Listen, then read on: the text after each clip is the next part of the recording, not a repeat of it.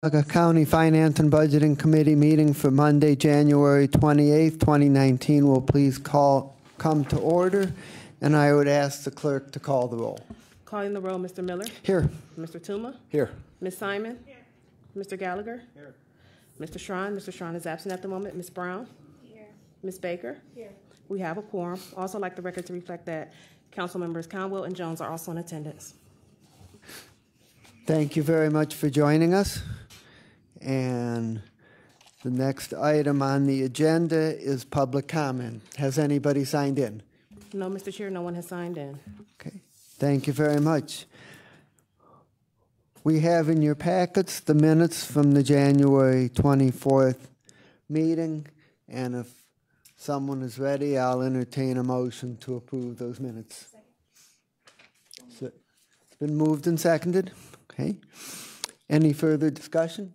Hearing none, all those in favor say aye. Aye. Any opposed say no.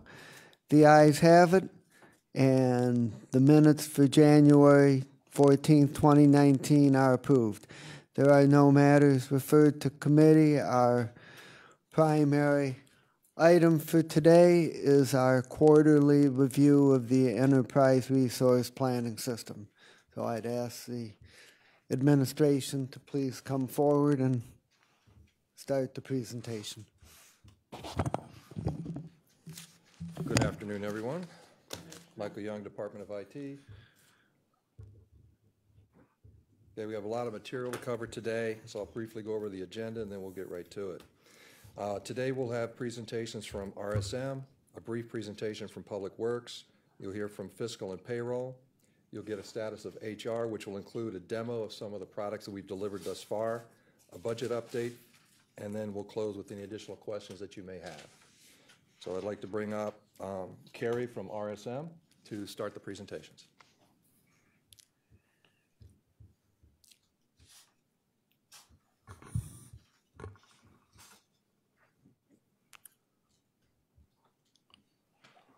Okay. Welcome to the committee. Hi, I'm Carrie Sklenka Gordon. I'm a director at RSM. So what we'd like to cover today is the approach that we've used in order to assess the ERP program. And what we'll first talk about is it's broken down into the different readiness assessments. Also talk a little bit about our approach and a little bit about our status and next steps. So the scope that we've got for the third-party assurance update is to assess overall project governance.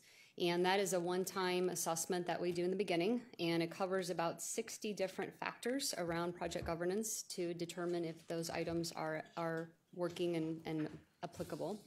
We also then look at testing, so the testing readiness, integrated and user acceptance testing, organizational change management, and operational deployment as far as a readiness assessment. We share the results with the Project Drive PMO and the Executive Steering Committee meeting. The assessments cover... PMO, what is PMO? The Project Management Office. Okay. Okay. Assessments cover workstream solution deployments in the Enterprise Asset Management, or EAM, Human Resources, and Fiscal and Procurement. And then every one of our items will also filter into the go, no-go decision matrix that we're aligned with the steering committee. And the matrix aligns with, again, all the elements that we identify or address in any of our assessments. And then the items would be discussed in those meetings, and the project team determines what to do with the items as far as any closure. Any questions on that to date? Please continue. So I think we'll let you complete your presentation, and then we'll have questions. Okay, thank you.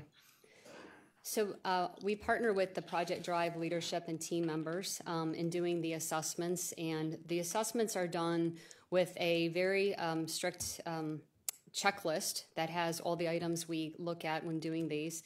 And we look at observations. Any observations we have, we obtain any evidence or supporting evidence that supports the observations, and discuss the issues that we've identified with associated risk ratings with the PMO Project Drive.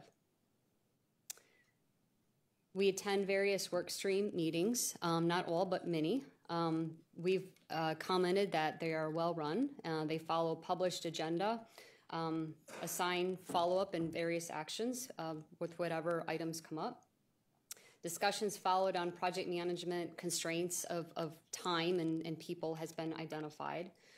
There is definitely still there's a sense of urgency that is brought into any one of the issues that are identified to escalate upward, as well as plans in order to make sure that the items are resolved. The requirements have lockdown dates assigned to them. And then at the outset of the engagement, we've noted that there's been an increase in PMO support than there was when we had first started, which is some of the result of some of the governance assessments we've done. So we've definitely seen an improvement within the project based on some of the assessments. And what is OCM? Organizational change management. Okay.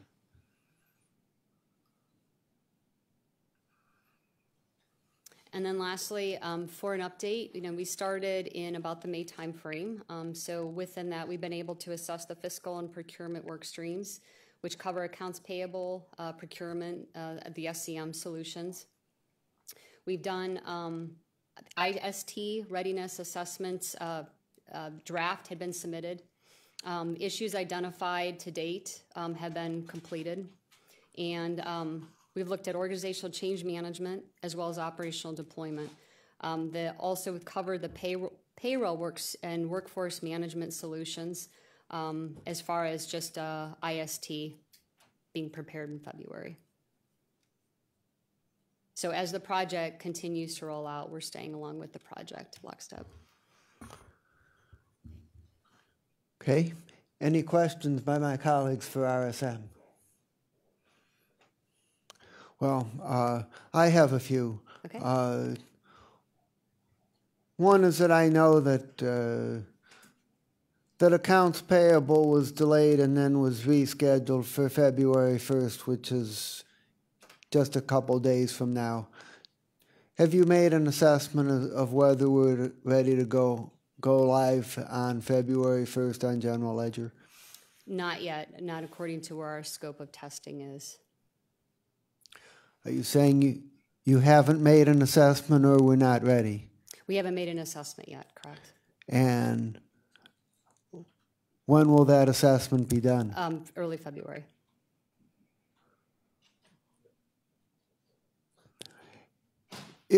Maybe I don't understand something.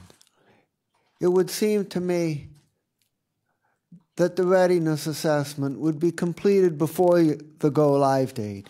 Mm-hmm. So that the assessment can be used to help determine whether we're ready to go live, and if not, there's would there be things that could be done before the date to fix the problems? Why would it be done after February 1st? Can I get back to you on answering that to double check our timing of that specific assessment? Okay.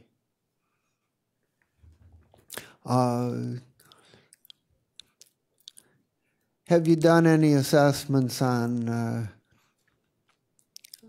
our readiness to proceed on the remaining financial item go lives that are scheduled for later in this year? We will be doing additional assessments, as we've mentioned. We'll start picking up here in January, February again. So as the project goes through the various phases, we would do the various assessments. So when the project is ready for us to do the testing assessment, we jump into the testing assessment. So this has been an in and out. It's not like a project where we're in assessing every single week. It goes along with the timing of the project and the various tasks that they're doing. In addition to the specific question on General Ledger, I would also have a question as to why these assessments are not being done at an earlier stage prior to the scheduled go-live date, so that if problems are discovered, there would be time to fix the problems. Yep, and I can answer that to date, we have been making sure, again, we are doing the assessment when the project team is ready for us to be able to do the assessment. So if there's some, like if testing is at the point of IST or UAT, then we're able to do the assessment. We're not able to test something or do an assessment of something that isn't completed. So to date, we have been actually getting all the assessments done well in advance before any of the go lives. That gives the project team time to remediate anything. And does your consulting process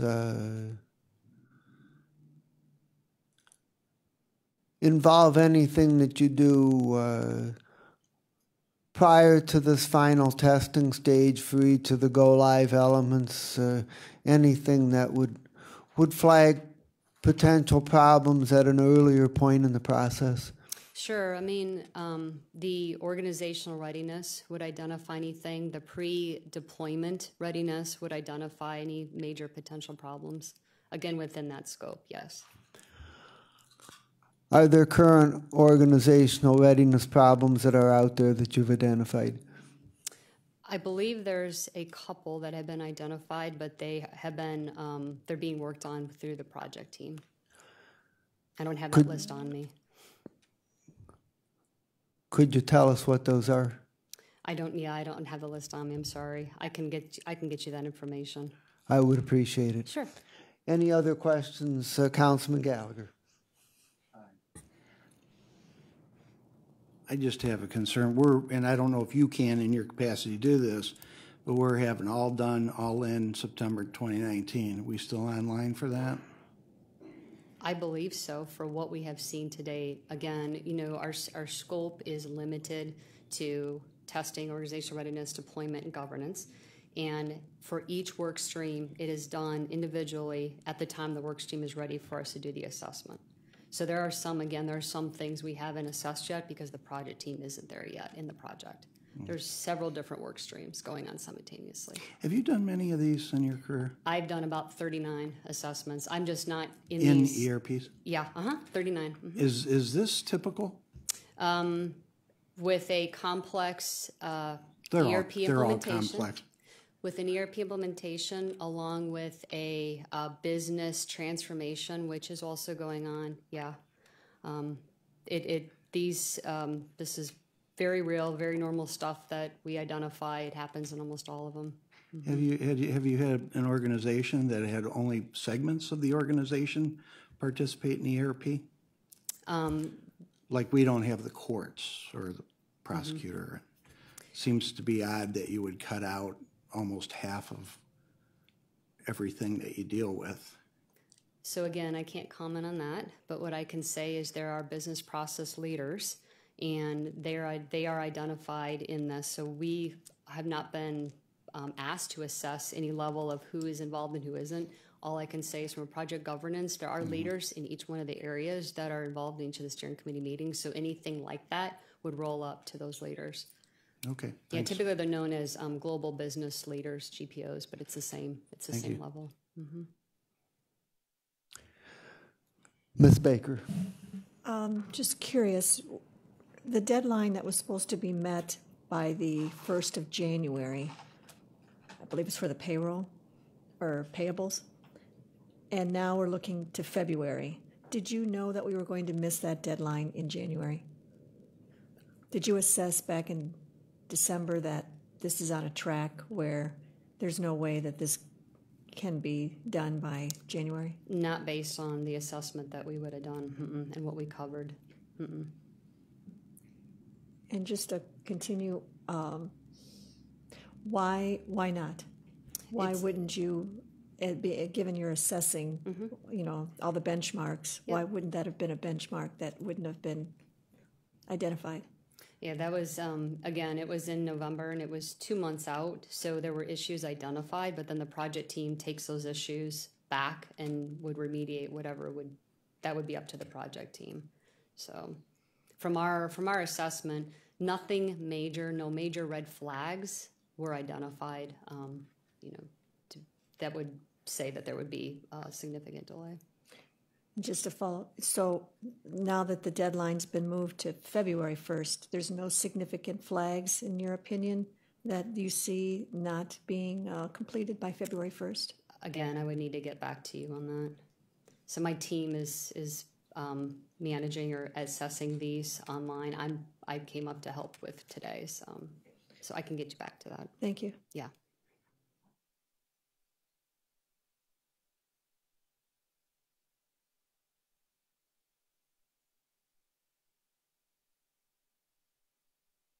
Councilman Toomer. Thank you. I got just a quick question for you. So as far as the assessments go, who is setting the deadlines? Are they like the departments that are working on the ERP and before you do the assessment, or is it you guys set a date together as to when it might be obtainable? How's it work? Yeah, so we look at the project plan, and the project plan obviously is kept up to date with any changes that occur from beginning to go live. And we interact weekly to determine what would be the best timing for us to come in to be able to assess something, like when will they be at a point that things will be ready to assess. Because you don't want to come in and have nothing to assess. Sure.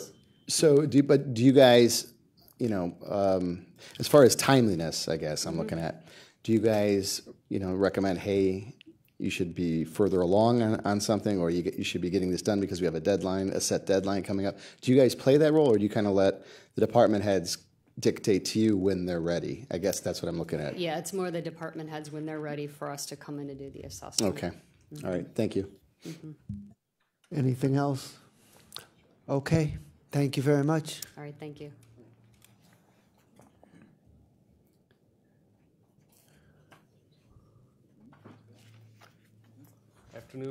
Afternoon, members of council. Michael Dever, Department of Public Works.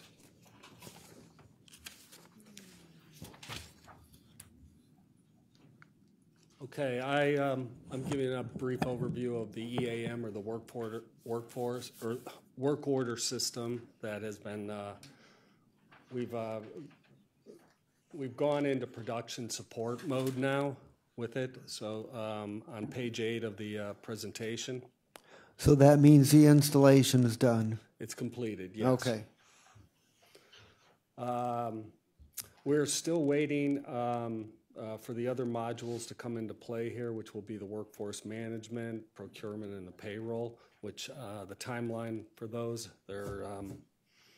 I think those are before you already. I'm fairly certain that June and July are two of those items. The procurement item, I think, is in July, and then the workforce management is in June, if I'm correct.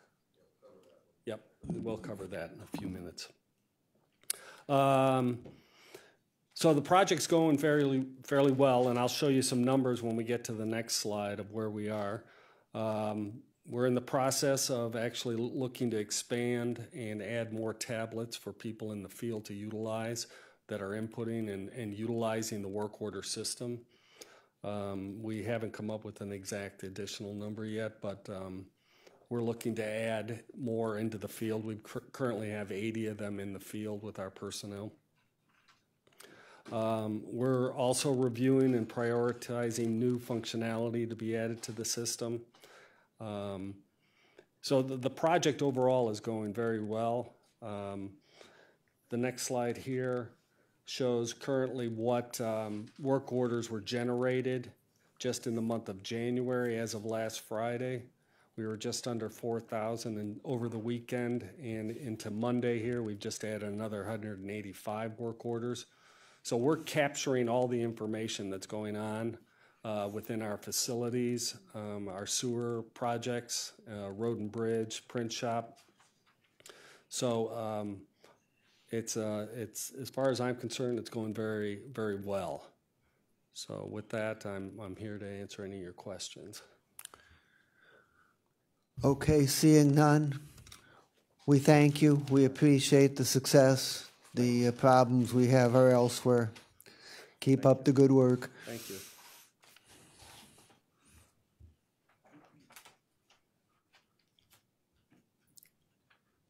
Good afternoon. Let me just alleviate some confusion over the RSM discussion that occurred previously. First of all, I'm Jack Ryan. I'm the project manager for the financial ERP modules. So I think the confusion might have arisen from maybe the confusion over the question. The initial question, I think, somebody correct me if I'm wrong here, the initial question was the coverage for accounts payable and the fact that accounts payable had slipped from, I guess, January out to February. And accounts payable was never scheduled for then. We'll cover the schedule in detail here. So what was scheduled for the first part of January originally that has slipped out, and we'll talk about that, was general ledger, project accounting, and what's called flexible budgets. Okay, we did not ask RSM to actually evaluate general ledger. What they have been evaluating, the focus was really because that was in some respects, a simpler from a project management point of view. That was a somewhat simpler component of the project, although we had some challenges in that we'll talk about there. We're through most of that. What we did ask them to focus on was the April-May time block, which is much more complex. It involves, close to 500 people, lots of moving parts, lots of OCM required, and that's really what their slide deck referred to was the fact that we wanted focus on procurement, on accounts payable. Those things involve other things, involve other agencies across the board. So that's where RSM's assessment focus has been, and they are doing that well in advance of those dates. We've had the first discussions with them on those subjects, and that's what the results were on the slide.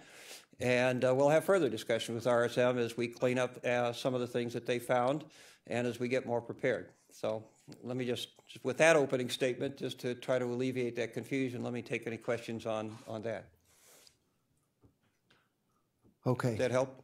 That does. Thank you. Yes, sir. Okay. At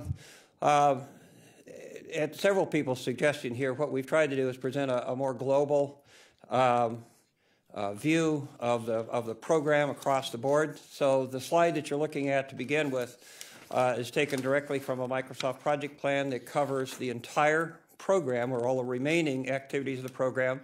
Does not include the Public Works stuff that Mike has just reported on, since that's passed, but it does report activities that have taken place over the last 30, 40 days and into the future, okay? And what that tells you is that overall, from an overall program perspective, all the modules that are remaining to be delivered, we're sitting at about 40%, 48% complete. And you can kind of see the breakdown by module in the slide deck, okay? Any questions on that to begin with, just as an opening thought? Okay. It's worthy to, I think at this point, just to identify what has our team accomplished? What are some key things? I just picked out 8 things that I think are worth talking about. One of those things is we're in the final stages of implementing those 3 modules that we just talked about: general ledger, project accounting, flexible budgeting. I don't think I emphasized the fact that there's 3 modules, not just 1 module that was going live originally scheduled for January, but there are 3, and it was significant effort on both fiscal and OBM's part to get to that point. The second thing is that we evaluated the Infor to EPM module. We went all the way through an integrated systems test with that, found that it was not going to meet our requirements. We've partnered with Infor, who's come back with what was a third-party solution, which is now incorporated into their solution set, called Sherpa Budget Formulation and Management, which is a proven product. We've interviewed several other organizations that have used it. We've seen demonstrations of it. It now can be acquired directly through Infor, and we currently have a $0 change order that we're waiting to be finalized, which would take us down the path of using the Sherpa BFM product. We've already got a tentative or proposed implementation plan of about 65 work days. So as soon as we can get this through the change order process and get started, that 65-day clock will start to run. And we've incorporated that into our project planning as well. And right now, based on that 65-day clock, making an estimate of when we hope to get it through the county process and get the change order reviewed, it would probably be a May implementation. We would have liked to have done April, but right now May looks like it's more likely. The good news is it's an excellent product. Maggie and her folks have looked at this in detail, very satisfied that it would meet the requirements, and we're excited about getting started. So that decision is a major sort of landmark milestone. When was DEPM originally scheduled for? DEPM was originally scheduled to go live in January along with General Ledger, or shortly thereafter. It was going to be 2-3 weeks after that. When it failed IST, it failed to meet the requirements, and it was obvious that, and that's why we have testing. We looked at it and failed it. Then we began the process of replanning. So it's been a pretty rapid replanning and process to get this into the project plan, to get it moving. So I'm very hopeful with what we have. Okay. All right, business intelligence. We're implementing at this point just one sort of BI module, if you will, but it's an important one. Every single person on the OBM and fiscal team has a copy of what's called this MS Excel add-ins product, which allows you to reach inside of the tables that make up the Lawson financial system and pull data, analyze it, create your own reports, basically do anything you can do in Excel, but do it by pulling data out of the system and being able to manipulate it. So that's actually been successfully installed across the board on everybody's computer in those departments. One of the next item, item 4 there, is an important one. What we came to realize as part of our implementation here, one of the things that caused us to slide our schedule was that the security model that we originally had in place that allows user access to different screens and different parts of the system really was not as flexible as we thought it needed to be going forward. It would have been a nightmare, quite honestly, in the words of our IT staff, a nightmare to maintain. So, and it was 55,000 lines of information long. So we've gone through a process of restructuring that to meet the county's needs. The county IT staff has taken ownership of that process, and we now have a model that has been reviewed by DIA multiple times, reviewed by our staff multiple times, and is actually the one that's going to be going into production. It's actually in the process of being uploaded to the production environment today. So that was a process that we hadn't anticipated having the problems we had with the security model, but we're very satisfied with the results, and it'll be something very easy to maintain going forward. In addition to that, we also have a process in place, a formal process for user access approval and change in place. That was one of those audit findings that needed to be taken care of along with the security model. We had both those, both the process and the model, like I said, heavily reviewed by DAA, heavily reviewed internally. We're satisfied with that model. The important piece of that also is that the approach or the methodology we used in that restructuring of the model is the methodology that we're going to use going forward. So we've set the stage for all the other financial models or modules that are going to be implemented in Lawson. So we don't have to redo that every time. We're going to use the same methodology going forward. And who is DIA? Department of Internal Audit. Oh, okay. Okay, Corey and Kim and the rest of that group. Okay. Yes, sir. Sorry for the acronyms. Okay. Too much time in the military, apparently. So, all right. The fifth item, just honorable mention here for the fiscal and OBM teams. I've got a slide, the next one up, that we'll look at that just talks about, just give you an idea of the level of effort here. Yeah, we've slipped those 3 module implementations into February for good reasons. The first and foremost thing here is do it right, okay? And we're doing that. But, you know, that team has been doing this simultaneously while closing the 2018 books in finance. OBM has been validating all of the budget balances and making sure that everything's aligned with, the past 2 years worth of council resolutions and budgets, actually all the way back to starting points in 2016 in some cases. So there's really been yeoman's work done by that team. And I just wanted to recognize them and shout out to them in a public forum for that effort. The workforce management effort is underway. The testing is underway. This is, you recall from, I think, a previous meeting, we had some stats out there about how many different rules were involved in, for all 38 CBAs and 4 employee handbooks that the county has in place. And all of that testing is underway right now. They're doing this in 3 iterations. The first of those iterations has just been completed, and they're working on defect resolution for what they found there. It's also one of the most complex ones because it's the one that involves actual hands-on programming as opposed to just configuration. So all that's underway at this point in time. So that's a major accomplishment, to get that to the point where the design's done and the testing is underway. The procurement future state vision, that is not just requisitions and purchase orders, which we have going live next, but also all the way out to include contracting and contract management and strategic sourcing. That vision and that basic design, that flow, has been completely laid out, along with exactly how we're going to transition pieces of the procurement process over long term. The goals here have not changed, but just to restate them, all requisition and purchasing is going to be done in Infor.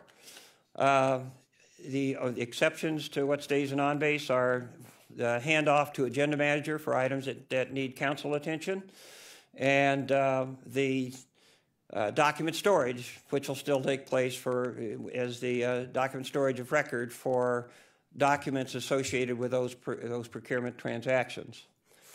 So by the time we get to August, even the 501(c)(3) reporting, which is where a lot of the status for procurements and contracts comes from, will be done primarily out of Infor at that point. So we will have moved all of the procurement and process and its controls and its reporting into Infor by the time we get to August. Okay? Last but not least, the implementation of financials and general ledger required a complete restructuring of the chart of accounts. It's a major undertaking done in conjunction with internal audit, external auditors, internal work by the controller, by Amy and Angie in the fiscal department, and just a recognition that not only has the conversion been done, but Infor has also helped provide us with a conversion tool, all of that information, the chart itself, the conversion tool, so you can make them, so somebody coming in can make a map, easily determine what famous account relates to which Infor account going forward, because that's going to be very important for other agencies as well as internally. All that stuff is about to be released here. It's in use in the current general ledger. It'll be released broader to other agencies going forward here very shortly. So that's just some of the things that they've accomplished. Some interesting statistics related to that. There is this go live in February involves over 30 people on staff for fiscal and OBM. The conversion process alone, 58 individual conversion files required for this go live. Each of those had to be touched multiple times, so essentially you're doing 400 individual file validation cycles, okay, to get this done. It's sort of like, not exactly from a pure accounting standpoint, but it's sort of like, and we're doing 2 years worth of history, sort of like doing 24 back-to-back month-end closings and making sure that everything ties. So that gives you an idea of the level of effort required from a financial point of view and staff point of view. It meant that the team had, over the last 4 months, 100 different coordination meetings, 8:30 a.m. stand-up meetings. You can only have so many stand-up meetings with me at 8:30 in the morning before you get tired, I think. So, you know, to their credit, they saw this all the way through the end, right? For testing, there's 120 testing scripts run multiple times, so there was over 500 individual tests run against what you see in General Ledger. That security model I was talking about, that meant that by the time you combine the original 55,000 line model and then the revised model, there are over 99,000 lines of individual security entries, meaning Joe Smith gets access to this kind of a screen and to allow this kind of access, okay, those kinds of things, one line for every one of those. By the time you add those all up, it's almost 100,000 things that somebody has to review.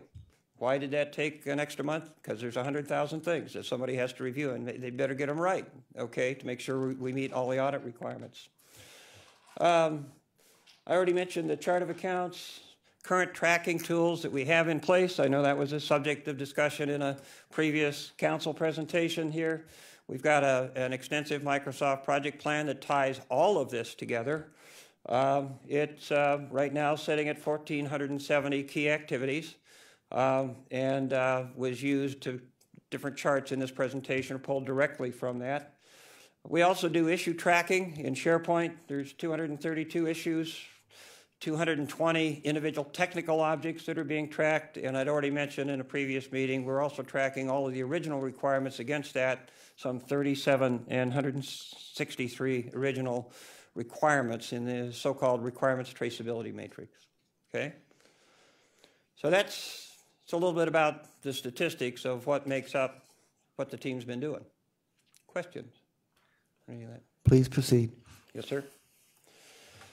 Upcoming activities. We've already mentioned some of these here, but our official go live date is February the 11th. Okay, we pushed it up to the 11th primarily so we could make sure that all the training was done, the security model was in, final validation was done. We just put a bow on it.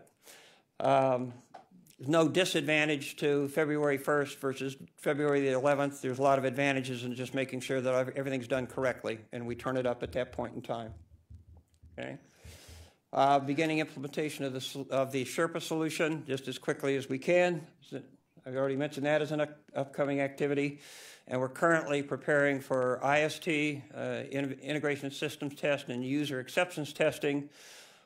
Extensive versions of that for procurement, for accounts payable, and for cash and treasury management. You can see this. I'm not going to go through the details of the schedule. It's provided for you underneath that. That was pulled directly from Microsoft Project as well. But it gives you an idea of the activity coming up. And when does the next go live take place after the one that's scheduled for GL and the other two things on February 11th? Yes, sir. I'm gonna get to that in just a moment. Okay. Okay. Okay. Let's see here. What am I doing? Any other questions on this slide? Yes. Okay. On the, Yes, ma'am. get the language right here. On the general ledger, project accounting and flexible budgeting, that was delayed till February 11th, that we ma'am. thought was going to be starting in January. Does that delay other parts of how it's interconnected with other go live? And, I mean, how does that not push everything else off those same amount of days? It pushes some things off, and I'm going to cover that in detail here in just a moment. There is some connectivity, not to everything, but to some things. Okay? All right, And I'll wait then. Thank If you. you could give me just a moment, and I'll get there. Just a little bit of an aside. I talked to the team about mountain climbing. Mountain climbing is my hobby, has been since I was like 11 years old, growing up in Portland, Oregon on Mount Hood. That happens to be a picture of Mount Hood. And there's a tendency when you see lots of confusion out there, like the mountain on the left. They're both the same mountain, by the way. Okay. The mountain on the left there, what you see is lots of clouds, lots of activity. That's actually a picture of my wife in the parking lot before we get ready to go climb Mount Hood. You wouldn't tell that from the wonderful clothing we've got on there. So you look at that and you go, oh my God. And I've been asked this question as a climb leader. I've led climbs since I was a young kid, I guess. And you have people turn around to you, they look at the mountain, they see nothing but clouds, and you see a whiteout where you really can't see up or down, and you're standing there just outside the parking lot getting ready to go, and everybody says, my God, what are we doing here? You can't even see the top. We should cancel right now. And I think there's a tendency to do that sometimes. We have to remember that the same mountain, it's the same mountain in both pictures there. What's the difference? You know, the one on the right, the clouds aren't there. You can see the top. You wouldn't have a problem taking off in that weather. So do you not take off and do the climb because of bad weather? My experience has been you almost always go, unless it's just horrendous weather. And oftentimes what you find is when you clear about 9,000 feet on the mountain, you break out of the clouds into clear sky. That probably happens 80% of the time. So what's the lesson there? Don't cancel in the parking lot is the first thing. And the second thing is this, just because you can't see the top or the end doesn't mean it's not there. Okay, it's the same mountain. The top didn't move. We can still get there. We just need to keep moving and stay focused on making sure that we do the jobs that we're called to do there. The third thing is that clouds will always be there, right? We're always going to have clouds. There's always going to be uncertainty, if you will. But they always clear. Eventually, especially if you keep going, they always clear. Weather will change. And the last thing is that, interestingly enough, the closer you get to the top, the harder it is to see the summit. I've had that experience before. You know, where we've all, as you come to the top of a hill, you can't see the top of the hill. The guy climbing on the left-hand side doing the ice wall down there, doing the ice climbing, I've done that before. You really can't see anything except the 2 feet in front of you. And that's kind of that's usually where the staff's at as they're working through a project. We're down there taking, one piton, one step at a time, moving up that wall. And sometimes until you break out of that, you can't see the top. So just because we have some delay, I guess my message out of that, or we slip something so we can do it right, we don't want to fall off the mountain. That's not our objective here. We want to get to the top safely, and then we want to come back home. So let's not give up in the parking lot, and let's not give up just because, it took us a little longer to get to the top. Okay? Sorry for the philosophical diversion here, but there's a lot of similarities there. Can I ask you a question? At this point, or you want him to finish? Yes. No. Oh, go ahead. Yes, ma'am. This is just the Sherpa analogy team. Did you name the team Sherpa from the Sherpas? Oh, no, that's the company really, name, that's the by company. the way. Okay, I just wondered. Okay, that's not really my question. It's a great simile. I love the name, no, but I didn't come up with the name. The mountain analogy is right there. But why keep giving us deadlines that can't be met instead of giving us a broader range, knowing all of this that you just presented to us, right. The intricacies, the massive technicalities, instead of setting the team up perhaps when they come before us to say we can't meet these goals in retrospect? Why not just be more realistic on the front end? Well, first of all, sometimes, despite our best science, when I came before you before, I gave you the best dates that we had based on the data that we had. Okay, and we set those dates. This schedule that we had in front of us that we put out. Were we back together? July, October, something. So that was our best information at that time. As we've learned a little bit more and been able to plan a little bit more in detail, we've adjusted some of those dates. And to your point, let's speak to that. So because we need to be as realistic as we can. So I'm not trying to dodge the question at all. Quite the contrary. I'd like to address it directly here. As the January, what used to say just January says January, February, because obviously we've moved that one. We talked about that. What about this block in April? So the April-May block of activities, we want to move to May because we think that is more realistic, okay? And the reality is that the general ledger, flexible budget, the project accounting piece, it moved about 2.5 weeks. But what would have happened was that would have put us sort of in the middle of April, which doesn't make sense for an accounting cutover. It makes sense more at month end, for one thing. Second thing is we think it's going to take more time to try to get out and finish the communication to all the other agencies and the 400 and some people involved. You know, the go live we just finished is, you know, it's 30 people, kind of all in the same building here, all on the same floor for the most part. We start moving outside of that to I think it's 430 people in other agencies, plus the internal staff for OBM and that group. Now we've got 500 people we're dealing with. It's going to take more time. So we are moving that. Per this conversation, at least moving that out to the first part of May. Okay. Now the question that begs is the next chart over in the May. What was the June timeframe? May-June timeframe. Does that need to move, and what's the impact of that? Okay. We're still looking at that. You know, I think I'd say we're reviewing the impact. To see whether we actually think that's going to move. I don't want to move it unless we have to, okay? I don't want to move the target unless we absolutely have to.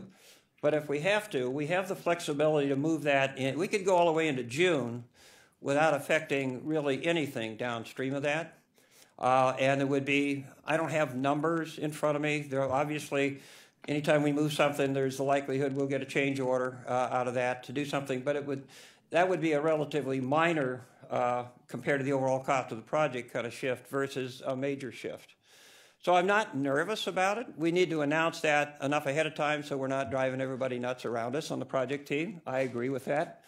But on the other hand, I don't want to move the target just to move the target because we're afraid. Just because I see clouds doesn't mean we're canceling the climb, okay? You know, if the weather looks severe enough, at that point we'll make the call, okay? So we'll try to do that far enough in advance so that we don't alarm everybody. But the fact of the matter is, the way we built the plan, we had some flex. I hate to use the word slack time, which is the project management term for that, but we have some flex to move out a month and not dramatically hurt ourselves. Okay, does that help? Okay. Councilman Gallagher. Yes, sir. Our concerns, I think, as you know, is everything kept getting kicked. You came in probably halfway through, which we're really grateful to see. But to go to your analogy is, you know, we're the mountain on the left. It's even worse. And our guide is no longer here. So do you send those people up the mountain without a guide in bad weather? I'm not sure which guide is not here. The guide. You said the leader. Okay. The team leader. Yes. Mysteriously has to be removed. Do you go up that mountain with all the trouble of brew, or do you just plow ahead without a leader? Well, I'm not sure what the question is. If the question is, am I You going to be gave the removed? analogy then I that you guess don't that's one stop question. regardless of the weather, and don't stop in the parking lot. Okay. Our guy got picked up in the parking lot and removed. We were without someone, you know, driving the car. Yeah. And that's our trepidation here is we hear things, they don't come true.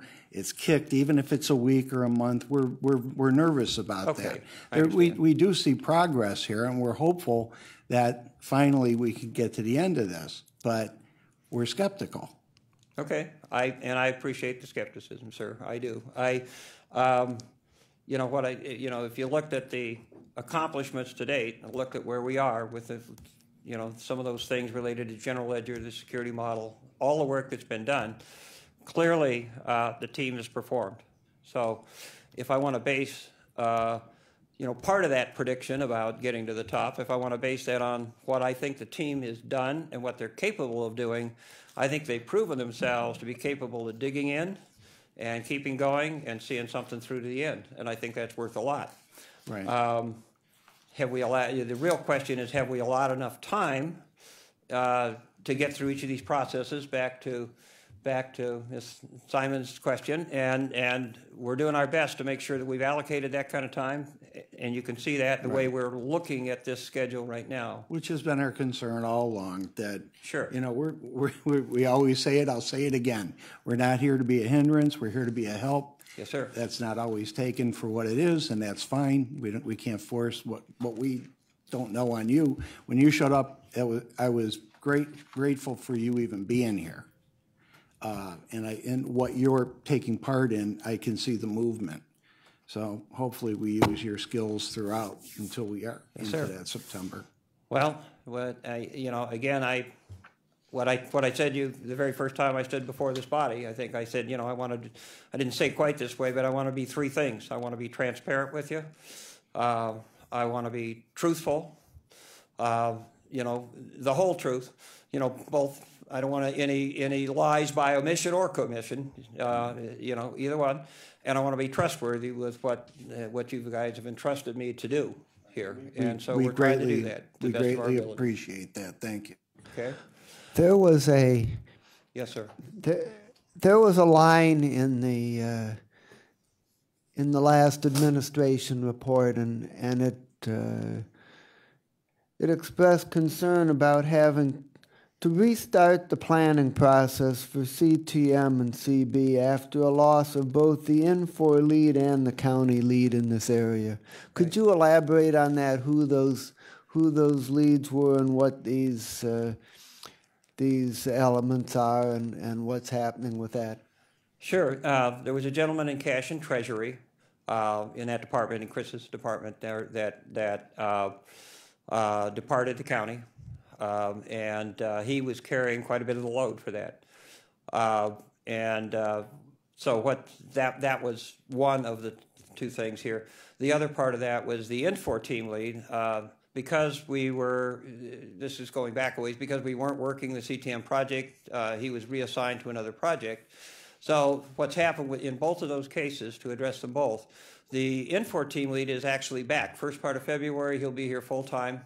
Engaged on the project, so that hole got filled here. We temporarily sort of worked through that till he was back available, and the cash and treasury, while they haven't replaced that person, we're working with that team. They've identified people to take responsibility in those areas, so we're working through that with them. Is there a hole there still in that area? Sure. Anytime you miss somebody or somebody leaves that's a key player, it's going to create some churn. But I think we're in a position to work through that. And we have, there's on the cash and treasury front, there's even in the absence of the Infor team lead being full-time with us, he's been working, that person has been working after hours and has actually got most of the, for example, scripts are one of the big things we have to have for an IST coming up, integrated system test. A lot of that stuff is ready to go, and we're now just working through what the data requirements are to get ready for an IST. We also pushed the IST out a bit to account for the shift in people. So we've done some mitigating things to make sure that we can get this done. And what is CB? Cash book. It's all part of cash and treasury management. It's a sub-module, I guess is the way you could look at that, to that area. The managed cash coming in and out. Okay? Okay, please continue. Yes, sir. So the other part of this slide here is that there's not a direct, I specifically make the statement here, there's not a direct connection between moving the May-June activities and automatically forcing a move of the July activities. Those are not connected. Those are two different tracks. Although the arrow kind of points that direction, I just want to be clear about that. Those are different groups of people, and those are different parts of the product. Okay. What is, and I'll talk about this when I get to risks here in a minute, what is a concern is making sure that we have the GHR data that we need in place so that we can do the right testing for workforce management and payroll. That's what the underlying arrow down there in purple is, that connects that GHR data preparation area to workforce management and payroll. So that's something we're watching and working on very closely. Okay, that is the dependency. Okay. The report sir, also mentioned that the financial team has a project management intern. I'm sorry, what was the statement again, sir? The financial team added a project management intern. Yes. Can you Can you say a little bit about that and what role that person plays? That person is to help us with, he literally is an intern, came from CSU, just graduated, as a matter of fact. His name is Raj, and he's been helping. His focus in college was project management, along with IT. So he's been just helping out, sort of carrying water with doing everything from meeting notes to helping us maintain our SharePoint list to maintaining project plans, that kind of thing. So sort of administrative project management assistance. Okay. And do we have a comprehensive project management process in place for this, or have we not gotten that far? Well, when you say comprehensive project management process, what I assume you mean by that is a project management plan, a formal in a formal sense, okay, a formal way that we're tracking activity lists both in the plan and activity lists that are a little more tactical outside of the plan, and that project team is acquainted with those lists, and that they're reviewed on a regular basis, that we have structured meetings that we use to go through those lists, and that we have responsibilities assigned for those activities. I wouldn't say that we're perfect in all those areas, but I'd say that we have those tools in place. Okay. Please proceed. Okay. All right. Any other questions on this chart before we proceed? I have one, if you don't mind. Yes, ma'am. Only because you raised the importance of making sure that the purple WFM GHR data integrate is completed by July. So how high is that risk? Where are we in accomplishing that by the end of May? Or would it spill over to June, even that? I mean, right. Where are you in your why would you single that out as being something to watch? I single that out because I believe in that area, that's one of the highest risks we have, to answer your question. So, and what I'd like to do is defer talking about that just a little bit. I have a risk slide as a very closing slide that. here, and Okay. I address it specifically there. Thank you. Yes, ma'am. Could you explain this one item where there's on the bottom of the page where there's a large purple arrow that goes from the purple WFM to the red WFM? Yeah, that's the arrow that I think Councilwoman Baker was referring to, and that's the one that's getting data from GHR. GHR is ultimately the book of record for all employee data, including data that gets much of it that gets passed over to both payroll and workforce management. So, if that data is not there, or if the data is not correct, then that affects the implementation of payroll and workforce management. That's why that arrow is there with that connection. Okay. Okay. The next slide just points out, I'm not going to belabor this one because we've already talked about lots of pieces, but in terms of the different things that we've gone through in the latest schedule for that got us to the 2/11 go live for general ledger, project accounting, and flexible budget. This is really the timeline with all the activities associated with that. So you can kind of see how that lays out. Okay. Again, I'm not going to go through this line by line, but we had an overall project percentage complete, program percent complete of 48%. That was the lead slide for my section. The details by module with the progress by module, at least summarized by module at that level, are in this chart. Again, I don't want to take a deep dive into each individual module unless there's questions for this one.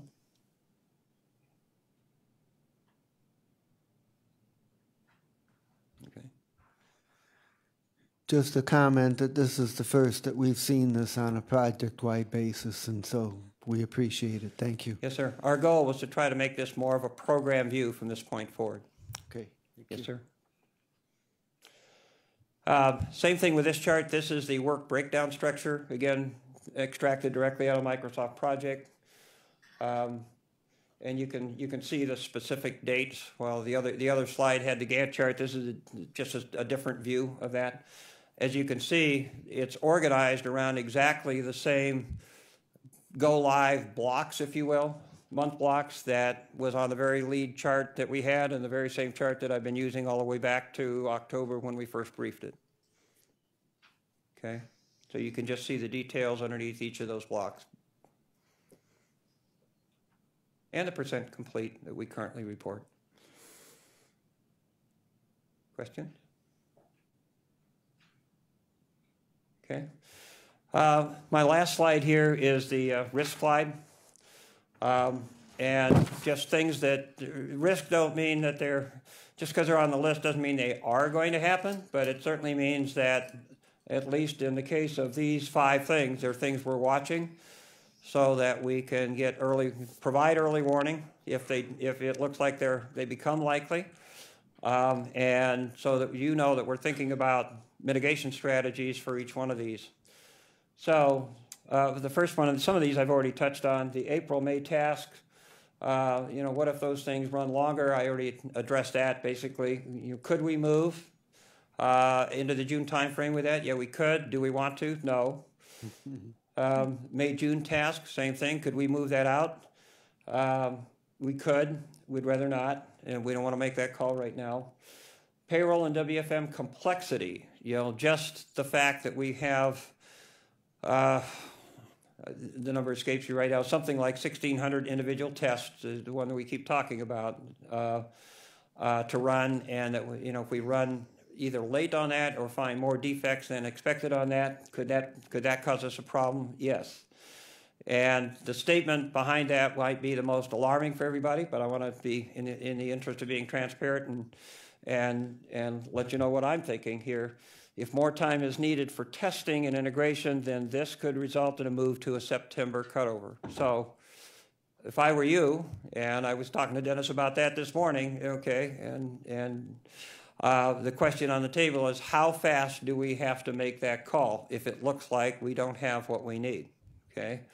And my answer to that, to Dennis, my answer to you, and that question, anticipated question would be, we need to make that call no later than the end of February, earlier if we can. And we're looking very hard at all the factors that feed into that so that we can provide that decision no later than the end of February so that we know where we're going. Because that one does have an impact. We have not computed the financial impact of that at this point. Should it look like we need to make that call? Obviously, we'll be doing lots of math on that and have lots of discussion around that. And when are those currently scheduled for? Are those July 1 items? That's the July payroll workforce management set. So you're saying that could move to from July to September? If we had to move it, the most logical thing would be to move it a quarter, not a month, just because of the way payroll records are kept. You could move it a month, so it would but actually move to October 1. Sir, on October 1 go live, in other words, another cutover into September. What's your current probability on that? I'd rather not shoot from the hip. There's an old saying that says, he who shoots from the hip shoots himself in the foot. I don't know. But so all kidding aside, I would rather get a decent assessment on this. We're waiting. What we are doing as part of that mitigation strategy right now, we're working through a complete plan of, when exactly do we think we're going to have that data, and is that going to cause us a problem? And also, workforce management is right in the middle of I mentioned the 3 iterations of testing that they're doing. They finished iteration 1, and they're getting ready to start the next iteration of testing. And we want to see the results of that. That's going to happen. That'll be that data coming in over the next week or 2. And once we get that data combined with the plan on exactly what it's going to take to get all the employee data in place, then I'll be able to answer that question. So, can you give me a ballpark on what the increased cost would be of that change in schedule? I'd rather not do that. I really don't want to shoot from the hip because I haven't done the math on this in all fairness. So, not trying to dodge the question. I just don't have the answer right now. a lot of thought needs to go into that. You know, if we were to make that call, and as we put together that mitigation strategy, I will have the answer for that at some point. well, As we put that together, if I could just finish this thought, sir, we need to take into consideration, if we were going to push it out that far, are there staff members that we would lay off and bring back? Are there, what can we do to mitigate the cost expense here? There's just a lot of things we need to think through that we have not. I simply put it out here for you, not that it's going to happen, but that is something that we're always cognizant of, and it's the biggest ticket item that we would move. If we have any of these things, it certainly would have by far the biggest impact. So, Well, risking stating the obvious, there's some things that happen and it's not a real big deal, but this sounds like a highly visible event if this were it would be, yes, to sir. occur. Okay. All right, I present it to you in the interest of being completely transparent about what we're working on. The last risk there is always there, doing multiple things at the same time. It's been there from the beginning. It's still there. Our staff is responding well to that. We try not to overburden them by spreading out some of the work in the way that we have here. So, I don't Right. think you commented on the second last item. Integrating WFM, GHR, and payroll. I sort of combined that with the first one. It's all part of the same thing. If either of those things or both of them were to happen, that would cause the push to the September timeframe potentially. So, Okay, fine. Okay. Chair, may I Okay. ask a question? other Ms. questions? Baker. Just to be clear, going back now, given your top risk, going back to your color time chart, Okay. given that we take a look at the worst case scenario and we're looking at October 1 to go live instead of July, am I hearing that right? If what we were to make happens- that move, that would certainly be under discussion. Yes, ma'am. What happens to the rest of this chart? The August and then the September, does that all, No. No. And I was trying to make that point. Thank you for raising a question. Those things are really unconnected, if you will, both from a staffing standpoint and from a project management standpoint. It would not affect our August timeframes. so our budget solution, all agency 2020 budget, All that stuff we would try to keep on track for August. It would not be affected by payroll. So so the September 2019, that would be maybe the last day of September, given that payroll we're talking about could possibly be October 1st. that would be the cutover. Would be a month end calendar. Well, it's a pay period cutover. Actually, be right Right. around that time frame. But So yeah. so end of September is the drop dead date for all, even though payroll may be pushed closer to that end. Well, the effect, yes, I think is the short answer to the question. Okay. Yes, ma'am. That's what it looks like. I'm just asking. Okay. Yep. Okay. All right. Thank you. Other questions? And that is because it's unaffected by payroll. That's the reason why we can delay one big piece, because it's not affecting the other pieces. That is not affecting the other pieces. Yes, ma'am. Okay. Okay. Other question? I would also just mention about how messy the 20 to 21 budget is going to be in the best of all possible worlds, because of the financial issues that we're dealing with without having ERP problems to further gum it up. So Yes, sir. I'm just pleading that Maggie gets what she needs when she needs it, so that she can do the budget. So am I. Okay, that's high on. She mentioned it to me once or twice. That's high on my radar screen too. So Yes, sir. I'm mentioning it. It isn't the first time I've mentioned it, and I don't think it'll be the last. Okay. Okay. That's all that I have today. Okay, that was a lot. Thank Sir, you. Thank you. Okay.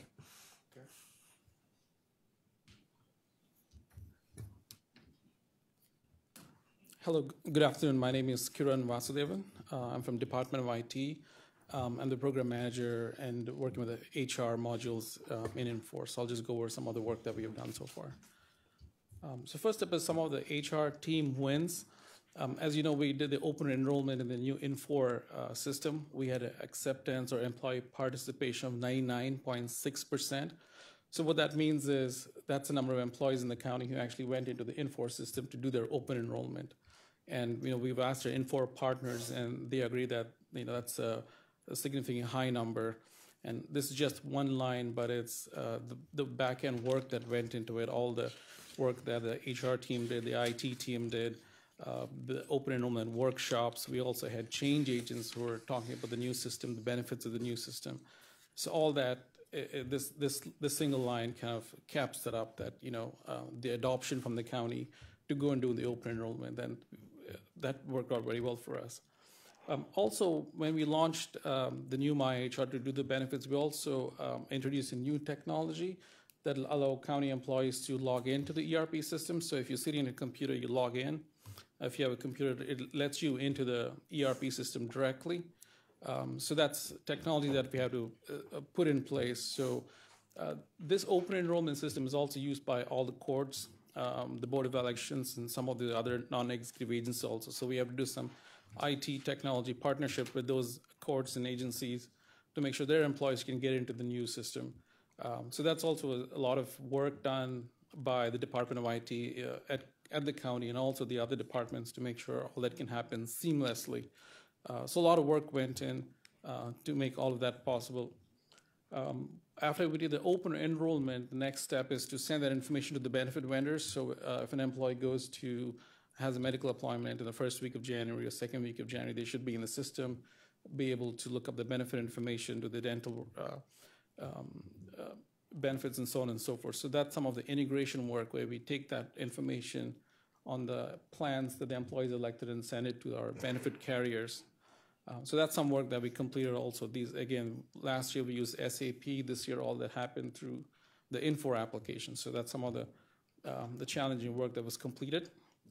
Another big aspect that we completed is the talent acquisition portal. It's essentially the job portal where county employees or new candidates will apply for county jobs. Now, this is an integrated Infor solution. We'll show you a demo of that in a little bit. But we have two portals now. One is internal, where you can do an internal job posting, and an external job posting is integrated to the Infor platform, where candidates can apply for jobs, and managers can go in there and look at the candidates and rate the candidates, rank the candidates, so on and so forth. So this is live today.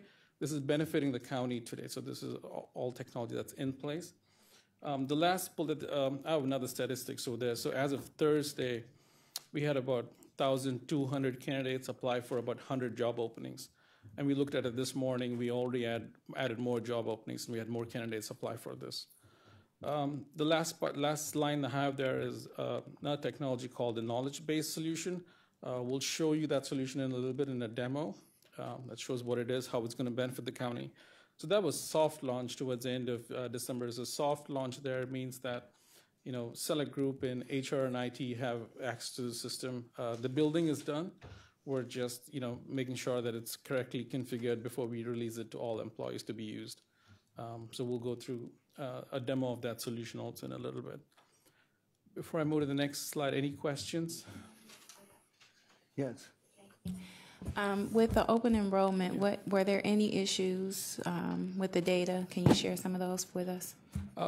Yes, certainly. We had some issues with data in terms of how employees would enter the information. So you can put a 1.5 street or 1.25 street. So all that became an issue for us because when you send that file to the vendor, the vendor says this is not a valid address.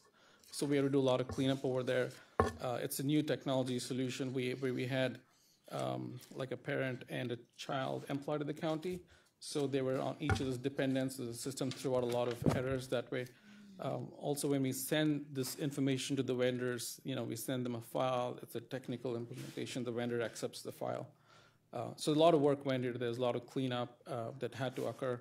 We also had to have close to 6,800 employees go into the system and enter the information. 6,800, I believe, is the number. So making sure they can get into it correctly. If there's a new employee, she has to be set up in the system to do the open enrollment. So definitely a lot of challenges. We had a war room set up. We had folks on the phone continuously answering, helping people. The HR team did a really good job where they had a lot of HR analysts in the buildings helping the employees, and then we would take the back office calls and go help them as well. So, yeah. Okay, Ms. Baker. Yes, looking at the last report we received on the same topic for the job portals, there were posted 67 job openings and 676 applications. So now we're a month later, and we're looking at 1,200 applications for 100 job openings. Correct. First of all, does the job openings continue to increase? And Yes. secondly, have we hired from this list that we are taking applications? The hiring portion, I'm not sure yet, but we can get that information back to you. But this is a live system, so if there's a new requisition or an opening, it goes there live. It happens real time. Yeah. So if I may, so it went from just within a month, 67 job openings to 100 job openings. Absolutely, yes. Okay. And how can we get that information of the 1,200 that applied if we were able to fulfill those 100 job openings? Mm-hmm. You can get that for us? Yeah, we can get that for you, yeah. I'll take a note here.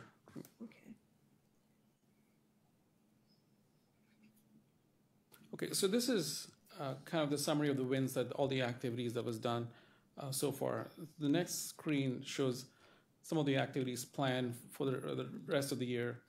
So number one is the dual entry system. We have SAP and the Infor GHR system, and SAP is required because it's a key part of payroll.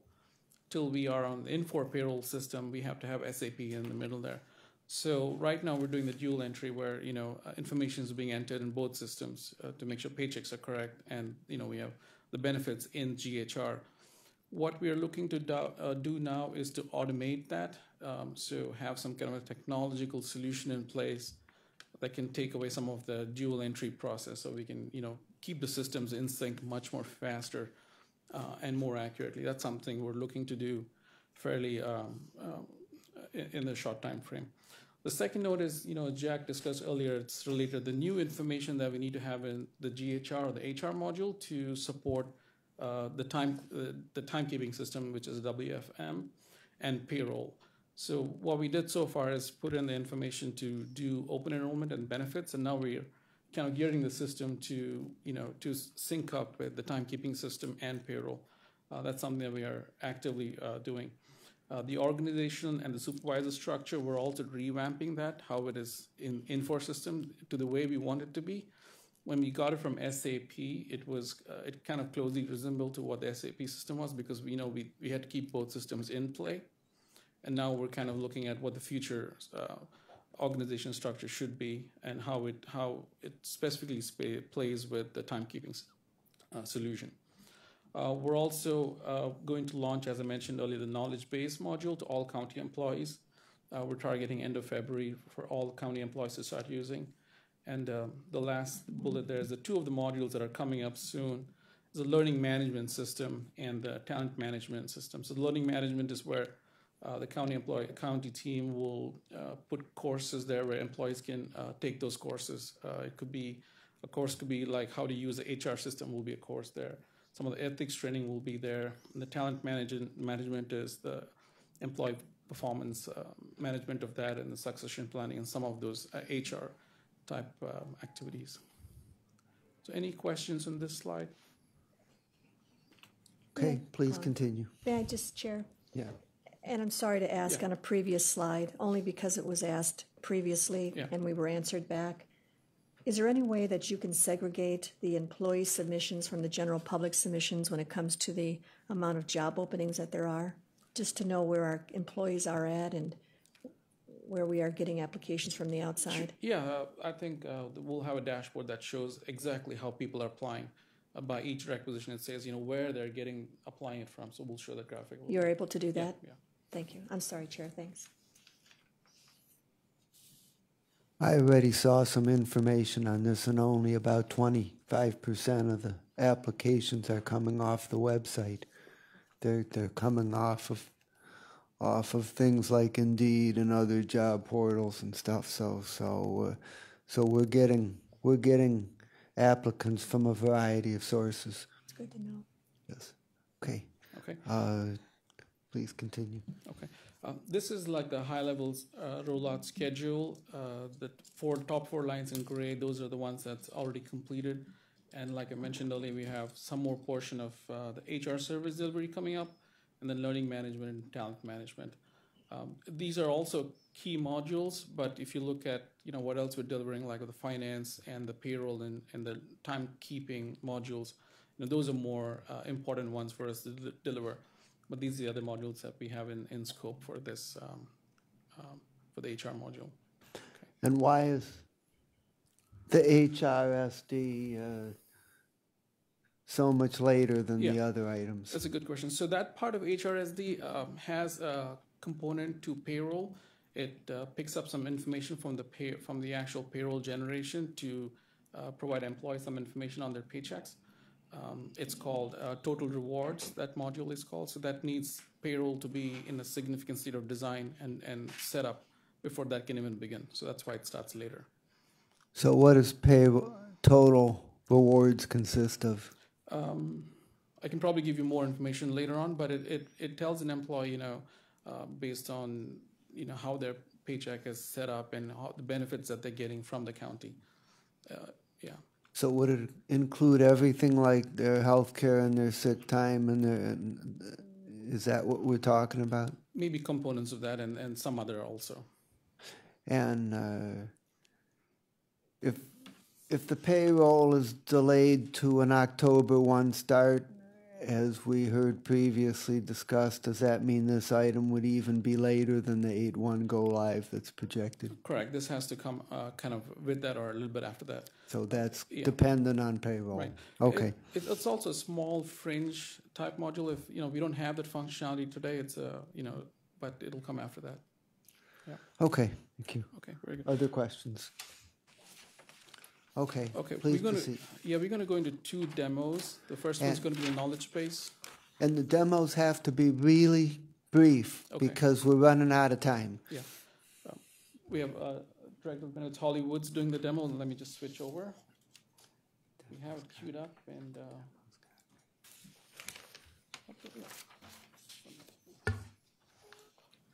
Hi, Holly Woods, Director of HR for Benefits and Compensation. So as Kieran mentioned, this is the HRSD that we soft launched. HRSD has two components, knowledge base and HR case management. Essentially, this HRSD will take over the old MyHR page where people do their time and attendance, where they view their paycheck information, where they view policies, procedures, a lot of our benefit information. In addition, that case management piece is now handled through emails. So we have an email line in benefits. If any employees have questions, they send an email. Same thing with payroll, time and attendance, other areas. That will all be handled through this portal when it's fully launched. So this page right here had a lot of setup that needed to be done. One of the questions about the delay, the teams that are implementing other portions of the HR modules are in charge of implementing this as well, which is why we did a soft launch before the full implementation. So starting in the end of February, when employees log into the Infor system, this is what they'll come to as their home page. And they can see anything here from reviewing their benefit information, employee links, looking at job opportunities, reviewing their benefit status, even going in and making changes to their benefits, clicking on a life event saying I need to add my child, I need to add a spouse, things like that. And then once payroll goes live, they'll be able to view their pay information and other information out here as well. Your question about total rewards, that will show employees essentially like a total compensation statement where you can look and see what your total comp is that you receive. So vacation, sick time, your benefit costs, your salary, kind of all added together, so you can get a whole glimpse of your total compensation package. Will people be able to change their tax withholding on this? There will be, through one of these areas, they will be able to change their tax withholding, yes. Okay. Eliminating forms, essentially, they'll be able to do it electronically. Questions, Ms. Conwell? Through the chair to Ms. Holly, does it include this new page? Does it include everything that came from the other plus more? Or has it left out anything? So right now it's left out some things just because they aren't live. So when we go live with this in the end of February, employees of course can't do some of their payroll related items. So this right now is tailored to what we have live, and then we have the ability to add things as we go live with additional portions of the system. But I mean the finished product. The finished product will include all of the stuff that we're used to on the My HR page. Or I believe so. I don't believe there'll be any gaps. Thank you. Mm-hmm. So again, so employees can log in today. They can see their current benefits. It can go in and show them all the amounts that they pay for the different benefit packages. This is the HR case management piece. So for example, if you had a question about anything from your benefit package or something's wrong, you would go in here, select your area, select the topic that you're questioning, submit your question, and it would come directly to an HR staff, and we can respond it, and it will be tracked through this HR case management piece. It's a very nice feature. Today we use email, which is not very easy to use when you're trying to look at metrics and tracking and ensuring that you've responded to everything. This portal will actually be able to show us response times, categories of questions, and really be able to track metrics without having to do it separately outside of a system. Will it show you guys' response back? It will. Track everything? It will track history, so if we needed to go back and see how things were responded to in timeliness, all of it's saved there. It's a very nice feature of the system. In addition, managers over these areas can go out here and see things can be escalated, and again, it's just a really nice tracking system, which we don't have today. So as I mentioned, this is just the functionality that we have today. Once payroll's live, employees could go out here under leaves and time off and actually request time off or look at their time balances. You'll see there's no links for that here today. Some of this is just general information, but we'll continue to build on this as additional things go live. The biggest part right now today, we have built all of our benefit plan documents out here, so you can go and find forms, you can look up your dental benefits. Once this goes live, it will replace our benefits website, and again, it's accessible anywhere inside or outside of the county. And that's really all I have for the HRSD piece, if anybody has any questions. Okay, thank you. Mm-hmm.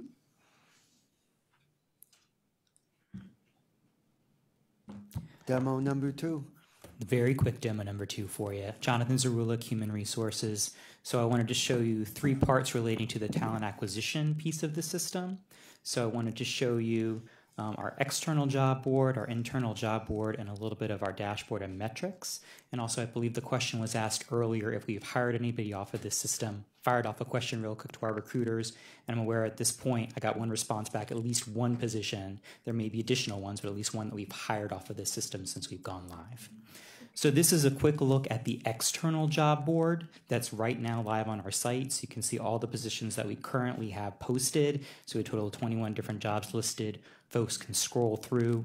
One of the nice changes with this system is there's now some opportunity to be able to search. So you see over here, you can search by keyword, location, category. So that's all the different kinds of positions that we have. And those are all new features for our external job candidates. They can click on any of these positions and get a full description of the position, and they'll be able to apply directly through our website. This is the same thing, but on the internal version, right? And it's a little bit bigger for us. So again, this is now the first time that we have a truly internal job board for our current employees to be able to look at and access. And that helps us to reduce some confusion with folks who were external candidates but might have seen a posting in the past that said, open to internal candidates only. They didn't see that and were applying for some of our positions. So this is a nice benefit, but again, it contains very similar information as what is available to our external candidates. And then the last piece I just want to show you real quick, there was a question about metrics. And so all that information is tracked in the system. Oh, and evidently it scrolled away for me, so let me pull it up real quick for you.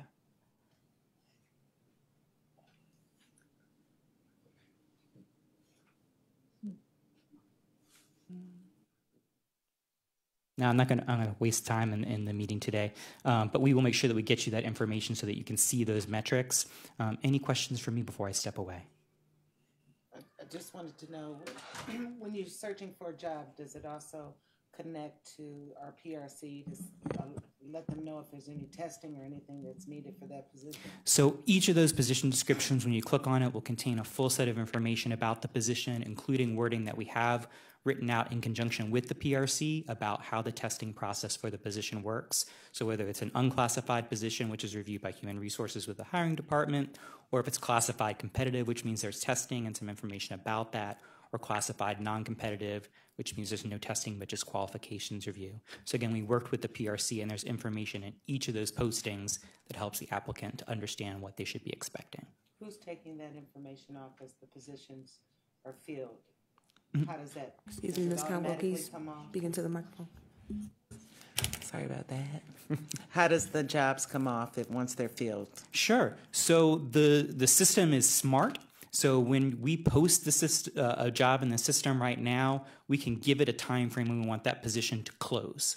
So we can say we want it posted for 2 weeks and then come down. We can tell it we want to post it internally and externally. We can post it for shorter, we can post it for longer, and we have the ability to be able to update that if, as we're looking at the candidate pool, we decide that we'd like some more time to be able to build a stronger pool. So all of that can be controlled from within the system and preset it and then be able to edit it as needed.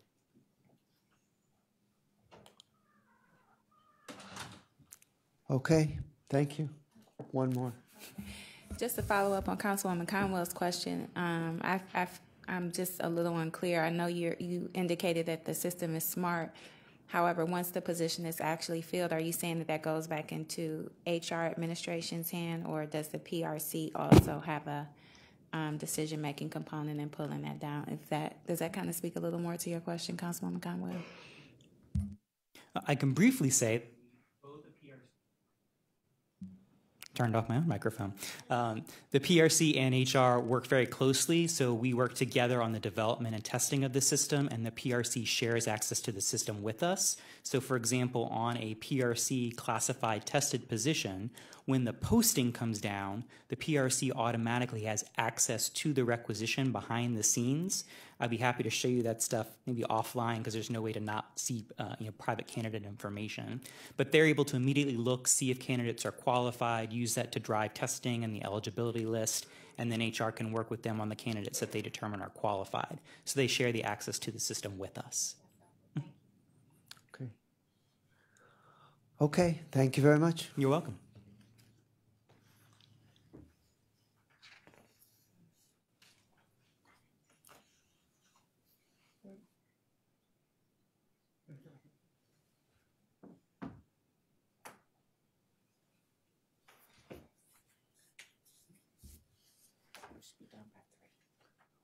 We're trying. Sorry. My name is Janelle Graham. I'm from the Department of IT. I'm going to briefly touch on the ERP budget. So firstly, I would like to state that I do work with OBM on a monthly basis to review the expenses from the prior month. And we do that. We have gone and done that for the last few months and have plans to do that moving forward. So just the slideshow will show just snippets from the full sheet, one-sheeter that we do distribute to the Finance Committee. So the first part of the finances is reviewing the consulting services that we have in the ERP project. So looking at the first lines is the N4 professional services amount. That is inclusive of the $3.2 million amendment that we did get passed a few months ago. as I said, it incorporates a $3.2 million amendment, and it factors in the actuals plus the budgeted amount going forward. RSM, it shows the current amount of $515,000. There will be an upcoming amendment for $30,000 for their third-party assurances for going forward for the project. The other miscellaneous contracts are for various services. Plant Moran was for some fiscal legacy systems work, and Fred Lombardo did some work with Public Works to roll out the EAM project. And some what we term as miscellaneous contracts were items that were paid prior to the IT changeover from a change in leadership, some miscellaneous contracts that were paid out. Were there any questions about this particular section? Let's try to complete all the sections and then we'll take questions. Okay. So the next section is for backfill support. That is largely comprised of our Mainsail contract. The first part in the blue was indicative of the part that was included in the as part of the N4 contract. Mainsail was a small business partner that they selected to do some of the deliverables. And so that $674,000 is for all of the work that the contractors did under the N4 portion of the contract. The second line is for Mainsail Direct.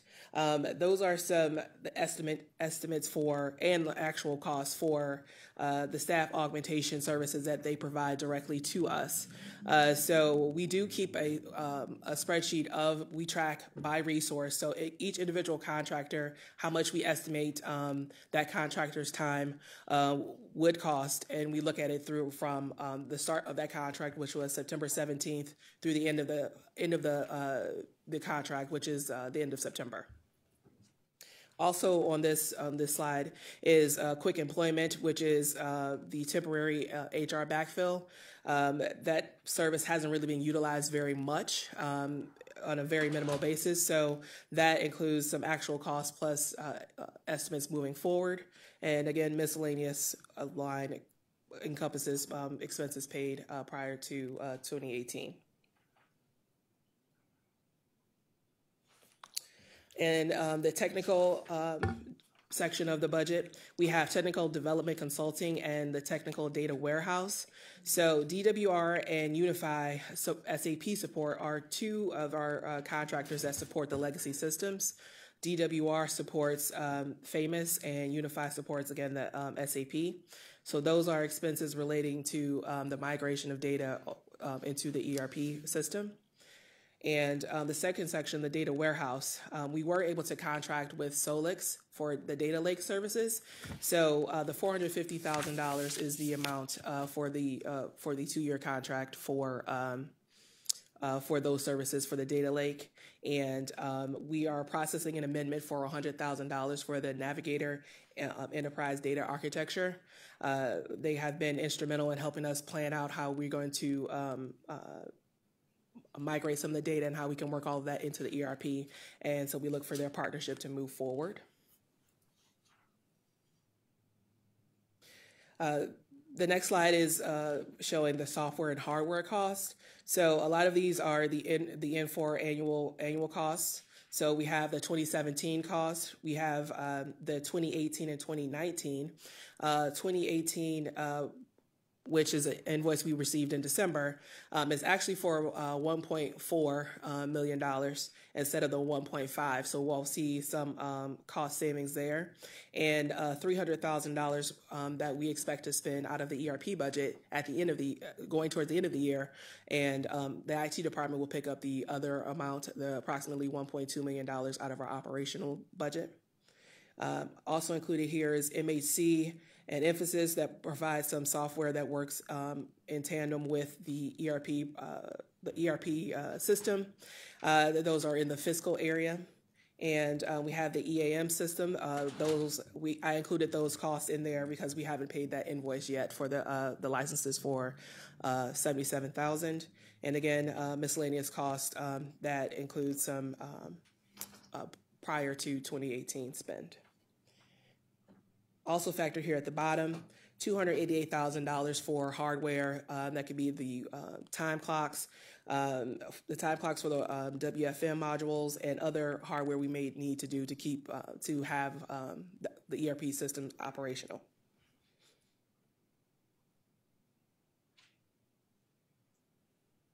On this slide is the ERP core program team. This is for the actual employees that are dedicated strictly to the ERP system.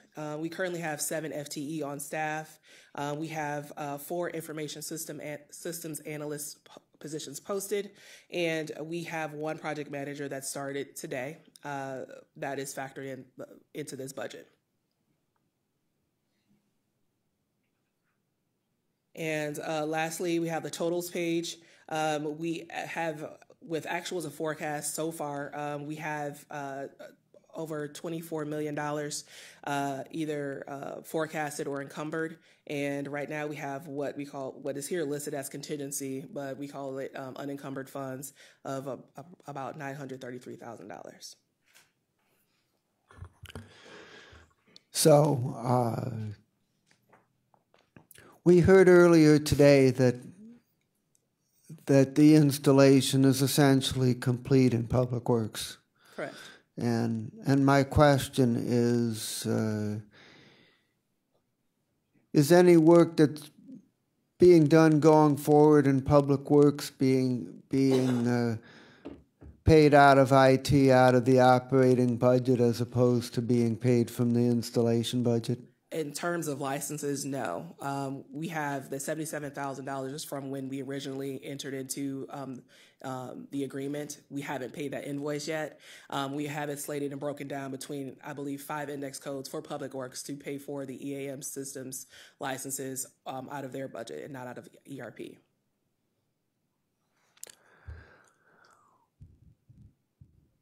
We developed a new payment system.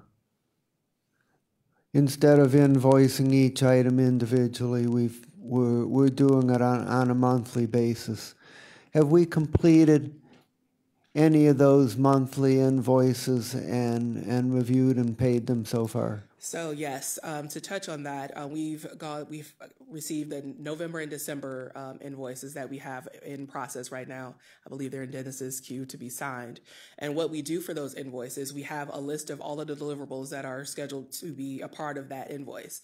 And we have each of the project team leads go and review each of the deliverables, to make sure that that item is complete and sign off before we send down the invoice for payment. So that would be Kieran, that would be Jack, and also Mike Young looks at all the invoices before we send them down and making sure that those deliverables are complete and that we send them down for processing. And were they complete for November and December? Yes. But they have not yet been paid, is that correct? That is correct. When do you expect them to be paid? As soon as we get them back from the fiscal office. How long? He has to sign off on them before we. Quick correction, sorry. They've just been vouchered today, so everyone signed off on them. Now they're going to get vouchered and then go down and finish the processing out. So then by the end of this week, they'll be paid out. Other questions, Ms. Baker? Thank you, Chair. Are we able at this time, finding that we are launching and we have dates to launch, and that way when something is being launched, that means that the operating of that system is now being done without capital dollars? Can we, if asked, be able to answer what are hard capital dollars and what are operating dollars, even as they are still within the scope of the $25 million? That we left in the purview under the under Dennis Kennedy. I know he's working with auditors, both internal and external, to determine what would be factored as a capital cost versus operational. So at this time, I would not be able to answer that. But that is being looked at? Yes, it is. All right. Thank you. Thank you. Councilman Gallagher. You had a notation on Plant Moran in your presentation. What was that about? I just notated that was something for it was a fiscal service that was looking at some of the legacy audit work from when they were there was a contract that they entered into with Plant Moran in 2018 for approximately $90,000 for fiscal. So we're still doing business with them after the recovery? We have not we have not received any of the invoices from them. So I assume not. I sent a note over to the fiscal office asking if this contract is canceled. What's the next move for this contract? I have not yet received a response on that. You probably should contact the prosecutor on that one. I would. Fair enough. And for future, I think it'd be a little bit less disjointed if, I think OBM should be given this presentation on the finances of this IT project. I'd feel a little bit more comfortable. But thank you. Thank you. The last report I saw had the unencumbered expenses or contingency at 850, and now it's 933.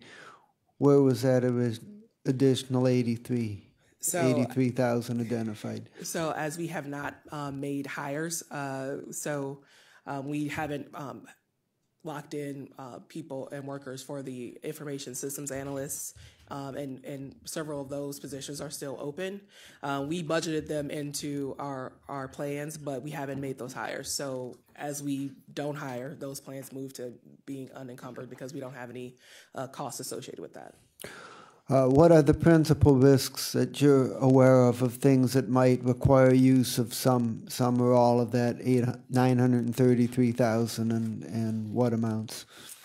As far as what I know at this time, I do not have any of that information. I get the information from the project leads and we work that into the budget. From what I know, we're still working within the $25 million. Questions? That was my question. Okay. Okay. Through the chair. So I want to say this couple slides back where you had the little change boxes and the money amounts in there. So that was my question. If they, obviously it's an increase, but are they falling in within the budget that we initially set, or are we? They're still within the budget. Okay, so we haven't moved anywhere towards contingency funds at this point. Well, we call it unencumbered funds. So right now we're still within the original amount for the contingency funds was in the 2016 budget was about $3.3 million. Right now we're sitting at $933,000. So they're unencumbered funds, as we call them right now. So I say we've already dipped into the contingency funds, particularly with the amendment that we had going for the N4 professional services portion. And why did we dip? Is that due to? I mean, just from the of comparison of what the funds from the original budget to where we are now. Okay. I would point out, though, as a positive note, that when we did the change order and we had to put more money into the N4 contract, at that time, the contingency subsequent to that event stood at 800,000, and we've now gone for 3 months, approximately, that it's been since that happened, and we've gone from 800,000 to 933,000, moving in a positive direction. So for the last 3 months, there has not been a net draw on that contingency. It, in fact, has grown a little bit. So right now, at this moment, we're in a positive trend in terms of the fund management. Yes, at this time. Okay. Anything else? Okay. Thank you very much. Thank you. You have a little more? No. This is just to close it out. I know you appreciate I have a couple everybody's questions patience. for you. It's good that you came up here. There's been these repeated things coming from audit and elsewhere that the county's IT system itself needs to have a disaster planning system in place. Have we made any progress in moving toward that? Well, when you look at the ERP system in and of itself, it's designed for built-in disaster recovery. It's housed in the cloud into Amazon and is a backup facility as well. So if the primary site goes down, it'll automatically fail over to the backup site. So as part of ERP, all of our legacy systems that did not have a disaster recovery plan automatically have one as part of the contract. And it has been vetted out by internal audit. They have looked at our SOC 1 reports and everything that came out of Infor and Amazon. And have we made progress on replacing the services that we lost when Jim Hay left us? The position's posted. It's been out on the national websites, and after the talent acquisition came up, it's been internal to here. I got a phone call from HR this morning that said they had some applicants that they wanted me to take a look at. How much? That's been a couple months now. How much is it? How much is that hurting us? As soon as Jim left the organization, we restructured the responsibilities, any of the responsibilities that he had. So I don't believe it's impacted us at all. The reports I received from Infor were agreed with that assessment, that after he left, we quickly rewrited the ship, and we've been moving along perfectly fine. The other items that Jim was responsible for is where we're feeling most of the impact for the non-ERP related projects. Okay. You were going to make a few closing statements. No, it was just come up because I know you're short on time. I was just going to thank everybody because I know it was a lot of information because we've had a lot of things that transpired since the last quarter. And if you had any other additional questions. Any other questions? Hearing none, we've covered a lot, and I would cordially invite everyone to come back on Thursday morning at 10 a.m. for our session with Zig Bursons, and I'm sure that he will provide us some additional enlightenment on these things. We've learned a lot today, particularly about the possible 3-month delay in the payroll implementation, which is disconcerting and hopefully not going to be necessary, but we will stay tuned. Okay, Right, thank you very much. Any miscellaneous business? Hearing none, we are adjourned with about 4 minutes to spare.